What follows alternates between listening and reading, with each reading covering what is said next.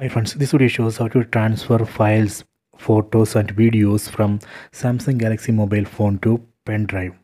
Please don't forget to subscribe this channel. Please like and share the video. In this video, I will be using this Pendrive which has this USB Type-C pin. You can also use an adapter like this. If you don't have USB Type-C pendrive, you can use an adapter like this. See, so here I am going to connect this pen drive to mobile phone. So let me connect. Okay, done.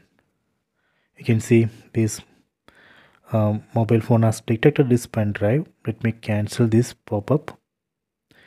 Then open My Files app. Tap here. Then go down. So here you can see in My Files app you can see USB storage. Okay, so I am going to copy one file from this mobile phone to this USB storage. So let me go to downloads, then copy one image, select the image which we need to copy, then tap on copy. So now I have copied one image from phone. Then go back to file manager app, then go down, select USB storage, tap here. Then now we are seeing folders from USB storage, folders from pen drive. Let me go down. You can select one folder where you want to copy. Let me select this test1 folder. I am going to paste here. Let me tap on copy here. See, done. So now I have successfully copied one image from phone to this pen drive. So after this we need to eject this pen drive. For that we need to go back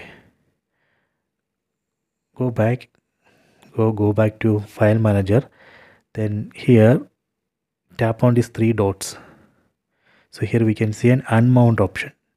Tap on unmount. Done. So now we can remove this pen drive. Now we can safely remove this pen drive. Done. So this way we can copy files, photos and videos from Samsung Galaxy mobile phone to pen drive. I hope you have enjoyed this video. Please check it.